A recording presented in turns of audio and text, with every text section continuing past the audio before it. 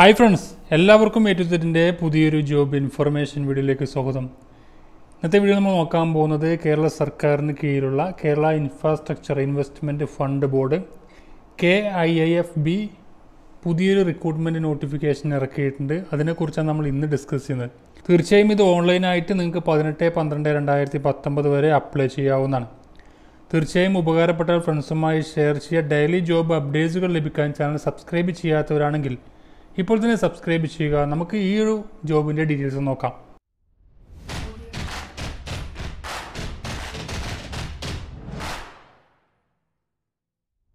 അപ്പോൾ Kerala infrastructure investment fund ബോർഡാണ് പുതിയ റിക്രൂട്ട്മെൻറ്റ് നോട്ടിഫിക്കേഷൻ ഇറക്കിയത്.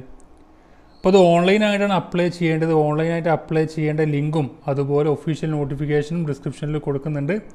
അത് മുഖാന്തരം നോക്കിയ ശേഷം ഒഫീഷ്യൽ നോട്ടിഫിക്കേഷൻ പൂർണ്ണമായിട്ടും വായിച്ചതിന് ശേഷം നിങ്ങൾക്ക് അപ്ലൈ ചെയ്യാവുന്നതാണ്. അപ്പോൾ centre for management development CMD വഴിയാണ് നിങ്ങൾ അപ്ലൈ ചെയ്യേണ്ടത്.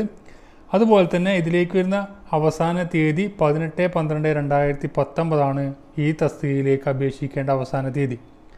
നല്ല ശമ്പളത്തിൽ ഇതിൽ ഫസ്റ്റ് കോൺട്രാക്റ്റ് ബേസിസിലായിരിക്കും ഇതിൻ്റെ സെലക്ഷൻ ഉണ്ടായിരിക്കുക. ഇതിലേക്ക് വരുന്ന സെലക്ഷൻ പ്രൊസീജിയർ എന്ന് പറഞ്ഞാൽ റിട്ടൺ എക്സാമിനേഷൻ അല്ലെങ്കിൽ ഗ്രൂപ്പ് ഡിസ്കഷൻ അല്ലെങ്കിൽ പേഴ്സണൽ ഇൻ്റർവ്യൂ വഴിയായിരിക്കും ഇതിലേക്ക് തസ്തികയിലേക്ക് തിരഞ്ഞെടുക്കുന്നത്. നമുക്കിനി ഓരോ തസ്തികയും അതിലേക്ക് വരുന്ന സാലറിയും ക്വാളിഫിക്കേഷൻ നോക്കാം. QA ആൻഡ് QC എഞ്ചിനീയർ തസ്തികയിലേക്ക് Btech സിവിൽ എഞ്ചിനീയറിംഗ്, അതിലേക്ക് ഒരു വേക്കൻസിയാണ് diploma in civil engineering. Btech in civil engineering അല്ലെങ്കിൽ ഡിപ്ലോമ ഇൻ സിവിൽ എഞ്ചിനീയറിംഗ് ഉള്ളവർക്കാണ് ഇത് അപ്ലൈ ചെയ്യാൻ കഴിയാം. അതുപോലെ തന്നെ എക്സ്പീരിയൻസും നിർബന്ധമാണ് ഈ തസ്തികയിലേക്ക്. ഇതിലേക്ക് സാലറി നോക്കുകയാണെങ്കിൽ 80,000 രൂപയായിരിക്കും ഇതിലേക്ക് മന്ത്ലി റെമ്യൂണറേഷൻ ഉണ്ടായിരിക്കുക. ലാബ് ടെക്നീഷ്യൻ തസ്തികയിലേക്ക് 2 വേക്കൻസികൾ റിപ്പോർട്ട് ചെയ്തിട്ടുണ്ട്. ഡിപ്ലോമ ഇൻ സിവിൽ എഞ്ചിനീയറിംഗ് ആണ് ഇതിലേക്ക് വരുന്ന യോഗ്യത പറയുന്നത്. അതിലേക്കും എക്സ്പീരിയൻസ് പറഞ്ഞിട്ടുണ്ട്. അതിലേക്ക് വരുന്ന 25,000 രൂപയായിരിക്കും സാലറി ലഭിക്കുക. ടെക്നിക്കൽ ഡോക്യുമെൻ്റ് കൺട്രോൾ തസ്തികയിലേക്ക് degree with sufficient computer knowledge ആണ്. ഇതിലേക്ക് എക്സ്പീരിയൻസിൻ്റെ ആവശ്യമില്ല എന്ന് പറഞ്ഞിട്ടുണ്ട്. 25,000 രൂപയാണ് ഇതിലേക്ക് വരുന്ന സാലറി. ഏരിയൽ ഫോട്ടോഗ്രാമെറ്റിക് സർവേയർ തസ്തികയിലേക്ക് ഡിപ്ലോമ ഇൻ സിവിൽ എഞ്ചിനീയറിംഗ് ആണ് അല്ലെങ്കിൽ ITI സർവേയർ KGC സിവിൽ ഉള്ളവർക്കും അപേക്ഷിക്കാൻ കഴിയുന്നതാണ്. പ്ലസ് അതിൻ്റെ കൂടെ എക്സ്പീരിയൻസും നിർബന്ധമാണ്.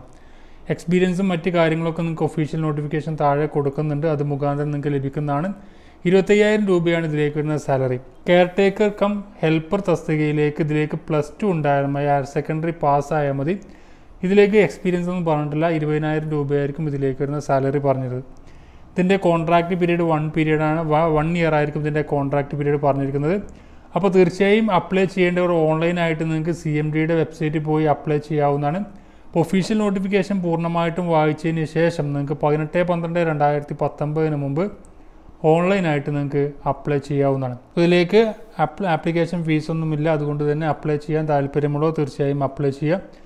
അപ്പോൾ നിങ്ങളുടെ ഫ്രണ്ട്സിലേക്ക് മാക്സിമം ഷെയർ ചെയ്ത് കഴിഞ്ഞാൽ ഒരാൾക്കെങ്കിലും ചിലപ്പോൾ നിങ്ങളുടെ ഷെയർ കാരണം ഉപകാരപ്പെടുന്നതാണ്. ഡെയിലി ജോബ് അപ്ഡേറ്റ്സുകളും ന്യൂസുകളൊക്കെ ലഭിക്കാൻ ഈ ചാനൽ സബ്സ്ക്രൈബ് ചെയ്യാത്തവരാണെങ്കിൽ ഇപ്പോൾ തന്നെ സബ്സ്ക്രൈബ് ചെയ്യുക. മറ്റൊരു വീണ്ടും കാണാം. Thank you for watching. Have A nice day.